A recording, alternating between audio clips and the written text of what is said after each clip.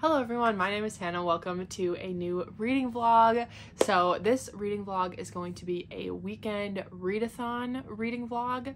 So my friend Lochlyn has a Patreon that is all witchy themed, so it's called the Cozy Coven, and she is hosting her first Patreon only readathon this weekend. So I'm really excited to participate in this because I am in the mood for all things witchy, so it's gonna be amazing. And like the graphics that she has created are really cool. Yeah, I'm just really excited. So I'll leave Lochlyn's Patreon linked down below if you wanted to join that. Not that I'm biased or anything, but I would highly recommend it.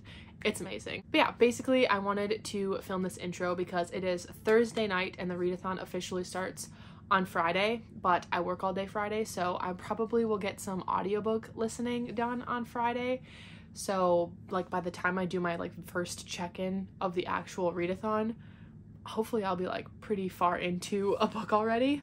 I have two books that I am like officially like putting on my TBR, like that I'm trying to read this weekend, and then some like hopefuls if I happen to read those two books. I haven't been reading as much as I have in the past, so I feel like two books is like a good challenge for me, but still like doable. So I'm gonna stick with those two books, and if I happen to read those and then I can pick up more, then I will. But the first book that I want to pick up is called When the Crow's Away by Lee Wallace. This is a cozy mystery witchy book. I read the first book in the Company of Witches, I think in my last reading vlog, and I really enjoyed it. And this is like the continuation of that series. I think the author has officially said that she's not going to write any more in the series, but it's about this witch who lives with her witchy aunts and they run this B&B, and yeah, it's a cozy mystery, and I really liked the witchy vibes of the first book, so I'm hoping the second book is just the same. And then the other book is called The Coven by Harper something Woods, Harper L. Woods, I don't know. I'll pop the cover up. This is actually Lochlyn's Patreon book club pick for this month as well, and it's a witchy book, dark academia setting, I think, or school setting maybe.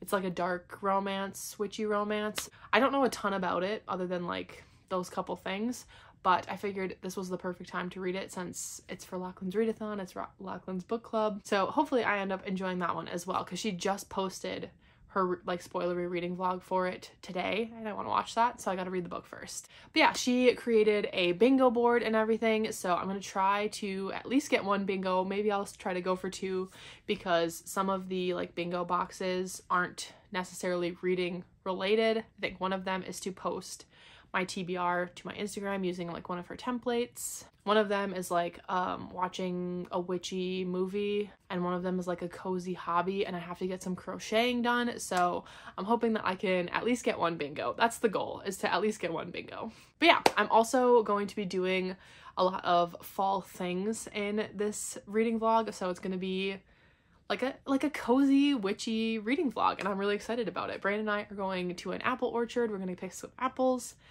We're going to pick out some pumpkins and go to this like fall market. And then I also want to set up my Halloween / fall decorations in the house, and I have a Halloween like spooky little village, which is my pride and joy. That and my Christmas village are like two things that bring me some of the most joy at the end of the year, and I'm really excited to set them up because I have some new pieces to add to my collection, so I can't wait to show you all. So yeah, I'm really excited for this reading vlog. I do have some things to unbox here. So I figured I would start off with a little unboxing. I'm gonna open this one first because I think that it's one of my books for this reading vlog. Yay, it is. It is When the Crow's Away, and again, this cover, the first cover is also like really witchy and cute, but the crow, his name is Dog, and I just love that. And then the cat's name is Faustus, which I really like as well. But yeah, I think this might be set in springtime. It says, the ghost of a chocolatier believes he was murdered, and it's up to young witch Bryn Warren to use her magical gifts and old-fashioned sleuthing skills to find out how he really met his bitter end in this enchanting new Evenfall Witches B&B mystery. So I did forget to mention the main character, Bryn. She's a witch, and her magic is like that she's a witch of the dead, so she can actually talk to ghosts and stuff, which we didn't get to see a lot of in the first book, so I think we're gonna get to see that in this one, and I'm really excited for that. And it's less than 300 pages, so it should be a really quick read. So I'm gonna start the audiobook for this tomorrow, like right away on my way to work. And I have tasks in the afternoon at work. Like I'm a Phi Ed teacher, if you didn't know. And we have a like rock wall traverse wall, so it doesn't go up, it goes across, but I have to hand screw in every single rock, and it takes a really long time. So I'm spending my whole afternoon prep doing that, and I'm just gonna listen to the audiobook while I do that. So hopefully in my next update, I'm like over halfway through that. I would love to finish that on the first day. That would be so cool. And I know Lochlyn is doing reading sprints tomorrow too, so I'll be joining those as well. Okay, next package here. Oh, it's so pretty. So this is Somewhere Beyond the Sea by TJ Clune, and it has like the yellow sprayed edges. I don't really care about the yellow sprayed edges because my other ones, none of them have sprayed edges, but I do really like that it has the house on the spine like all my other ones. If you didn't know, this is the sequel to The House in the Cerulean Sea, which is one of my favorite books of all time. It's just like a warm hug of a book. It's just like the most wholesome kind of thing. Like it's a little bit cheesy at times, but like in the best possible way. It's about this orphanage for magical children who the world has like deemed monsters, and the main character Linus is a caseworker to like make sure that everything is up to code with them and that they're not like causing any mayhem or anything like that. And it's such a wholesome book. I love it so much. But this is the sequel, and I want to reread the first book before going into this one, but this just recently came out, so I think we get some backstory on Arthur, who is the like headmaster of this magical children orphanage. So I'm really excited to be back with these characters because I just love them so much. All right, and then the last box is a gift from my friend Mel, who hand binds fanfics. So she sneakily sent me a little gift. So let's open that and see what we've got. Oh, she's so cute. Look at her. Oh my god, Mel. So she's got some Harry Potter stickers. This is the cutest little like note card thing. It says happy birthday. I hope you had a wonderful time on your birthday. Sorry for this being late. Thank you for talking Dramini with me, Melody. Thank you for talking Dramini with me, Melody, and like keeping me motivated to keep reading fanfic and stuff. It's just so much fun to have made this friendship with Mel about fanfic, because I just never knew. I never knew the world of fanfic was so incredible, and I'm so excited about it. Look at this. Mel is doing the most always, but look, she even made Dramini bookmarks. Look at that. I am speechless. These are literally the bookmarks. Okay, and how she cutely wrapped everything. Mel, stop it. Love this like ribbon too, is really pretty. Okay, so there's two here. I'm gonna open the first one that says happy birthday on it. Oh my god, and I love this washi tape. Oh. It's Apple Pies and Other Amends, which is one of the first Dramini fanfics I read. I read Manacled and Remain Nameless first, which are like my two all-time favorites. I doubt anything will ever top those, but like I love them. But this one is like I said with House in the Cerulean Sea, it's like a warm hug. This one is all about healing through baking, and their relationship in this one is so cute. I'm so happy to have a physical copy of this. Thank you so much, Mel. Oh, the back is cute too. It says sometimes you're sad, sometimes you need dessert, and sometimes it's a little of both. Okay, next one.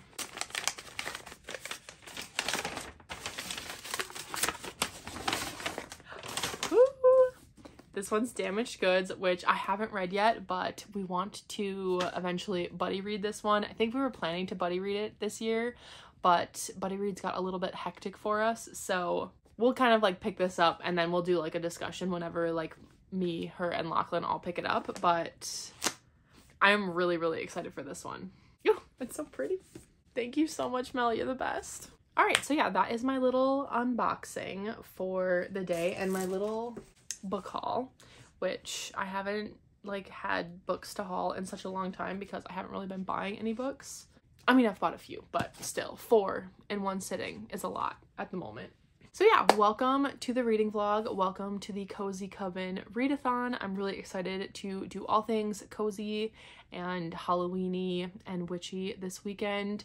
I'm hoping to watch The Craft this weekend, which is like a classic witchy horror movie. I think it's technically classified as horror. I watched it for the first time last year and I really loved it. So I'm gonna watch that one this weekend, as well as try to get the bingo boards and read my 2 books on my TBR. So that is it for this intro. Welcome to the vlog. I hope that you enjoy it. I hope it's as cozy as it's like in my head that it's going to turn out to be. I will check back in with you tomorrow once I have a reading update for When the Crow's Away. All right, hello. It is Friday now. After work, I have officially made it to the weekend and I'm ready. I'm ready for the Cozy Coven Readathon. I did start When the Crow's Away today, but I didn't get quite as far as I wanted to before I came home, but I made a good chunk into it. So I'm on page 107, which is about a third of the way through it, and it is set in spring, but if I ignore all of that, like the talk of spring and flowers and stuff, then I'm like into it because I don't care. I mean, I love spring. It's fun. It's a great season, but right now I'm all about fall. So I really wish that this one was still set in fall. I get that the last one was set in fall, so this one is like set several months later, but yeah, I'm just kind of ignoring the fact that it's set in spring. The mystery though is going to be really good because the main character, like I said, can like see and talk to ghosts, and so we're going to get a lot of that in this one. She's already seen and spoken to the ghost of the sweet shop owner, and he is convinced that he was murdered and he wants her help to solve his murder, and so she's on the case again. And yeah, all of the like witchy elements of it are still there, still giving the small town vibes, are great. One of my favorite characters from the previous book, Nixie, is also in this one. She's just like a side character, but I really like her. I was happy to see that she was back in it. But yeah, so far I'm enjoying it just as much as the first, apart from the like setting of it being spring instead of fall, but that is easily ignored for me. The witchy aspect is making it feel like fall to me. That's where I'm at in this one. Lochlyn is doing sprints right now, so I need to go shower the day off of me and get into my pajamas and get cuddled up on the couch so that I can try to finish this tonight. The audiobook is not very long. I think I have maybe like 2 hours or 2.5 hours left to finish the whole thing, so I can definitely finish this tonight. My plan is to pop in the audiobook for this, follow along maybe for a little bit, and then I'm also going to crochet tonight because I have a few rows I need to catch up on for my genre blanket, and one of the prompts on the bingo board is to do a cozy hobby, and crocheting is definitely a cozy hobby, so I'm gonna be doing that. I pretty much just wanted to check in and give like my initial thoughts on When the Crow's Away, so that in my next update when I'm like, hey, I finished this book, I've at least given some sort of update on it. So I will see you all when I finish this book.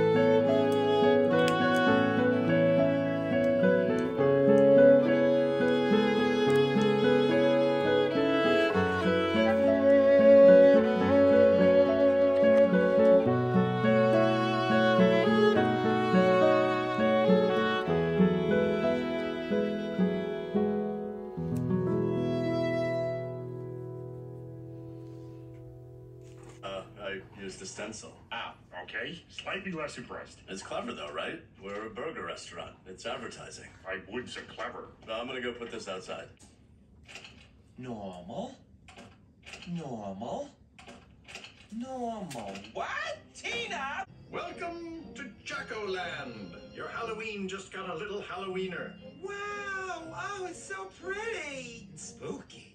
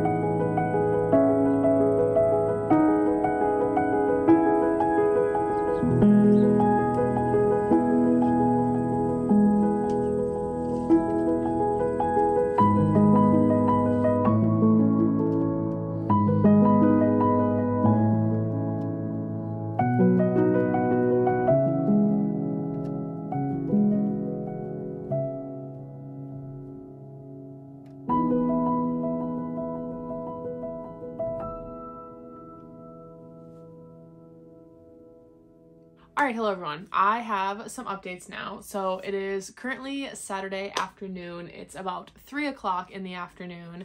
I had a bit of a busy morning, but last night I did finish When the Crow's Away, and I thought this was like perfectly fine. There's nothing wrong with it. I like the witchy vibes. I like the characters and the small town setting. The mystery was just kind of to me. Like, I know that I'm going into this not expecting a ton from the mysteries, but yeah, it just felt a little bit lackluster to me. Like, I preferred the mystery of the last one more to this one, but yeah, it was fine. I think I'm gonna give this one 3 stars just because, like, yeah, it's fine. It's a fine book. A 3-star book is just a fine book. So I'm gonna leave it at that. I do like the setting of Even Fall, like the small town vibes. I like the witchy aspect, and the talking to ghosts aspect was really fun. But yeah, other than that, I just felt like this book was lacking a little bit. So I'm giving it 3 stars, but that is the first book of the readathon down. So I'm using that one to fulfill main character is a witch. So on the bingo board, I have posted my TBR to Instagram. I have the free space, and then I have main character as a witch. And I haven't done the switch it up prompt, which is a cozy hobby, but I was supposed to crochet last night and I just like couldn't be bothered to. So I'm gonna go do that today. It is currently raining out, which is perfect because it's been really warm this week. So I'm excited that it's cloudy and rainy right now. I'm going to go get into some really comfy clothes and cuddle up on the couch and start crocheting so I can cross off switch it up. And then I'm also going to listen to the audio of The Coven by Harper L. Woods. So this is a dark witchy romance. I think it's set at a school. I did start this. I'm only like 2 chapters in, not very far at all, but it seems kind of creepy, kind of spooky. There is like a whole list of trigger warnings and content warnings though, which have me slightly skeptical if I'm gonna even enjoy this, but we shall see.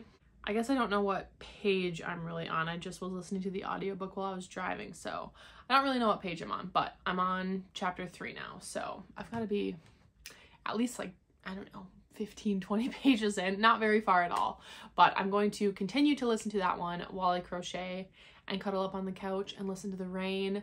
Lochlyn is still doing reading sprints. I'm not sure if she's going to like do another sprint with the ambiance, but if she does, I'll be watching that.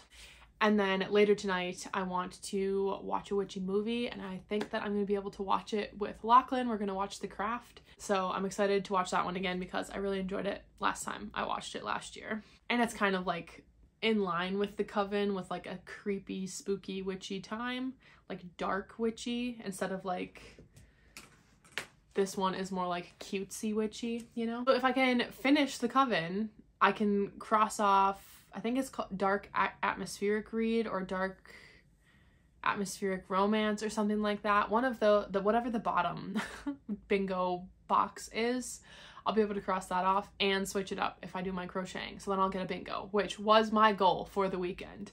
I don't know if I'll be able to get another bingo in just based off of the books that I have to read and what the prompts are. I do think I'm going to pick up Fangs by Sarah Anderson, which is like this little comic about a vampire and a werewolf falling in love, and it's just like, it's not like necessarily a storyline, it's just kind of like slice of life little moments of what that might look like, and it's a really cute, and it's extremely fast to read. I can read this whole thing in probably about 15 minutes, to be honest, and I really love it. And I think one of the bingo prompts is like a spooky graphic novel or manga, so I'm gonna count this because it's spooky-ish.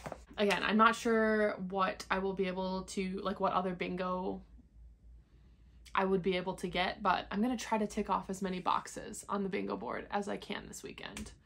So for tonight, I'm just going to continue reading the Coven and just get real cozy and watch a witchy movie with Lochlyn and just have a good grand old time. So that's the plan. Let's go get to getting cozy.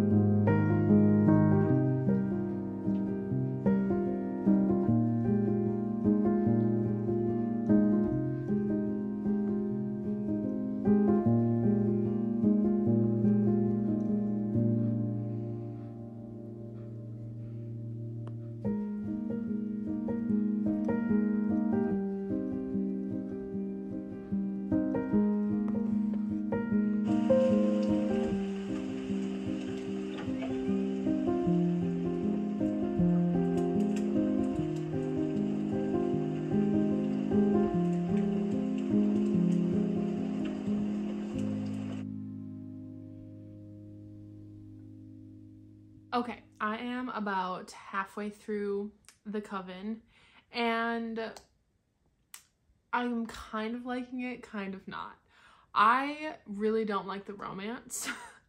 Everything else I'm enjoying. The school, like the creepy, witchy school setting.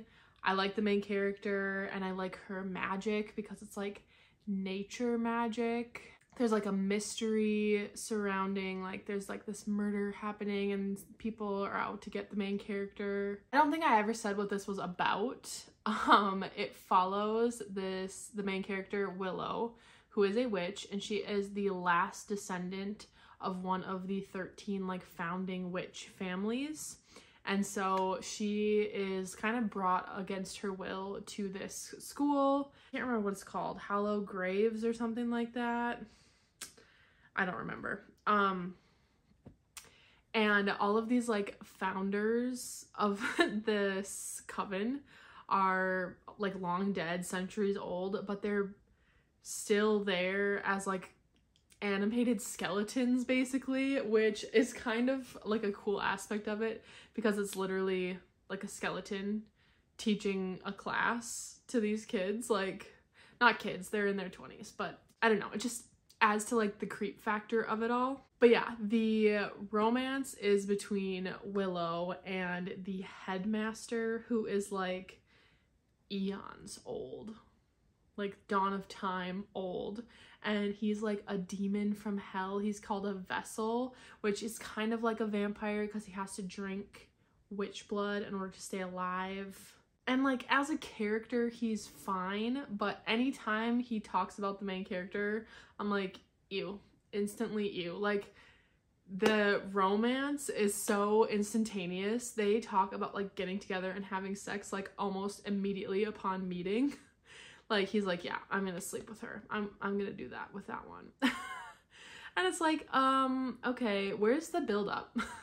And it's like supposed to be like a forbidden romance because he's a vessel and she's a witch and they're supposed to hate each other. She's trying to get answers about this thing with like her aunt's bones because her aunt was like supposedly one of the last living descendants of the main witch Hecate, and that means that Willow is then actually one of the last descendants of the Hecate line and this other line that they know about, but they don't know that she's the last descendant of the Hecate line.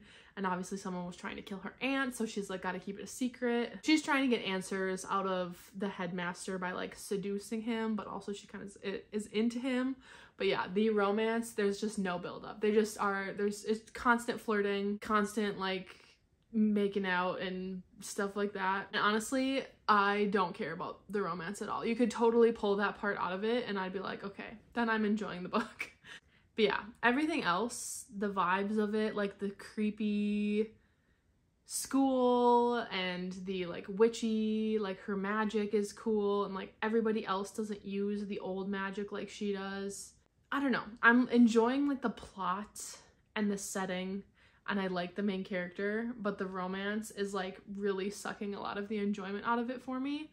But it's not bad. I'm fine. Like I can just ignore the romance bits, although it is annoying. So that's that. And I caught all the way up on my genre blanket, so I figured I would show you that. So it's getting like decently big.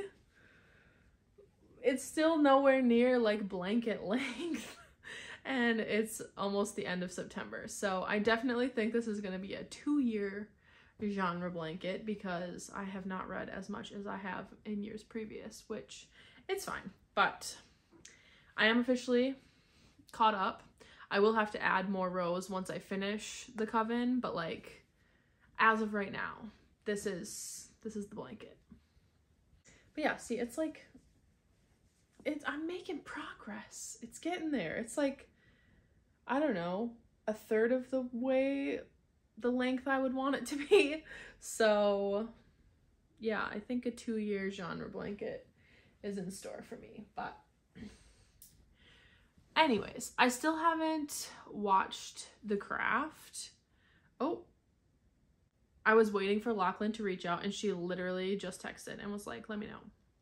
So I'm gonna go text her back. So I think I'm gonna take a break from reading the Coven and watch The Craft with Lochlyn. And then I will probably be too tired to continue reading for the night. I'll just go to bed.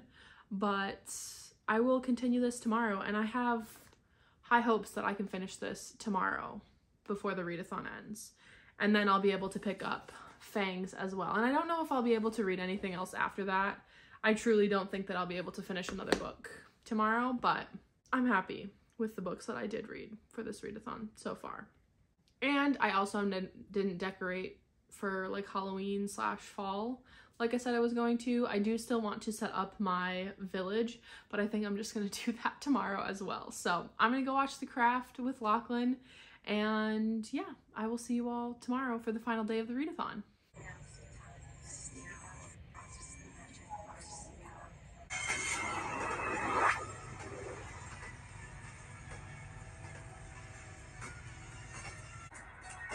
Watch out for those weirdos. We are the weirdos, mister.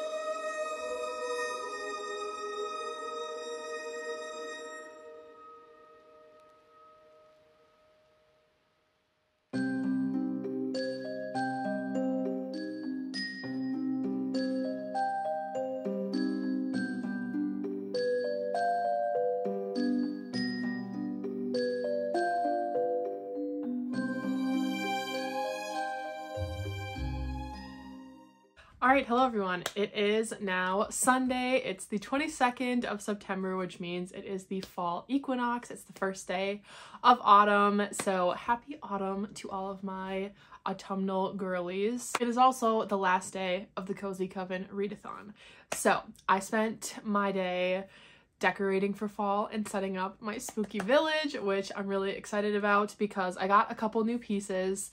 I got this one that's called the Halloween Party House, which is pretty cool. And then this like skeleton gazebo, which we love a gazebo in the middle of town, very Stars Hollow, but like the Halloween Town version of it. And I got a couple other like little supplemental pieces apart from just like the houses that I already have and stuff like that. And my mom had the idea last year because my Christmas village was getting so big, it was taking up so much counter space, because I had originally had it on my like kitchen counter peninsula thing. And she was like, why don't you move all of the china from your china hutch and put it on the hutch? And I was like, that's a great idea. So that is what I did this year for my spooky village as well. So I really like it, and just looking at it just like makes me smile and makes me so happy. So I really like my spooky village. I also spent the day finishing The Coven by Harper L. Woods, and basically the stuff that I was saying last night is still the same. Like, the plot is good, I liked the setting, I liked the magic, I didn't mind the writing. The thing that I really just didn't enjoy was the romance.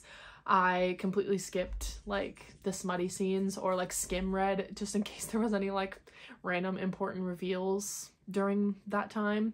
Which, like, I love spice in books, like I am not opposed to it, but I just couldn't get on board with this because it was so rushed. I was just like, don't care, get back to the plot, like I don't care about this at all. Other than that though, I did really enjoy it. The ending was pretty explosive, and I didn't see like the main twist coming, which was good. And it ends on quite the cliffhanger, so I might be picking up book 2 just to see what happens. Plus, I really liked the magic in this book. The main character has like a symbiotic relationship with nature, so she makes offerings and nature like gives her magic and helps her, and yeah, she's like very much like a naturalist witch, which I really enjoyed. Overall, not a bad book. Like, I still found most parts of it to be enjoyable. It was just the romance, and I feel like if the romance was rewritten and redone to have like a little bit more of a slow burn build up, then I really could have loved this book. A little bit unfortunate that the romance was what it was. I think I'm gonna end up giving it like 3 or 3.5 stars, somewhere in there. But yeah, I am intrigued to continue on to the next book. I think there's only 2 books in the series, so I do want to kind of find out what happens. And I also read Fangs by Sarah Anderson. I just love this little comic so much. It's so cute, and it just like makes me giggle. I love all the little like puns and like vampire werewolf like jokes that are made in here. If you haven't read this yet, now is the time to do it. It's like the perfect time of year to read about a vampire and a werewolf and their like funny little cute romance. And it's super quick. I literally read this in like 10 or 15 minutes. It's so fast. So for The Coven, I did make a bingo because of this book, a dark atmospheric romance, or an atmospheric dark romance, whatever that prompt was. I finished that prompt, and so I've got my bingo. I did come very close to getting, I think, like 2 or 3 other bingos, but that is really my only official bingo. And then I was just trying to get other prompts. I have When the Crow is Away. This was Witch as a main character. I could have used The Coven for Witch as a main character as well. It has an animal on the cover. It's got a crow and a black cat. Orange on the cover, up in the corner here. I'm trying to think if there was any other ones that I used this one for. Oh, I'm using The Coven for spooky cover because I don't know, there's like long skeletal hands on it, so it's kind of spooky. It's a school setting. And then Fangs is a reread. It's a spooky manga / graphic novel. It's not like actually spooky, but I'm counting it because it's a vampire and a werewolf. So like spooky season graphic novel, comic, whatever you want to call it.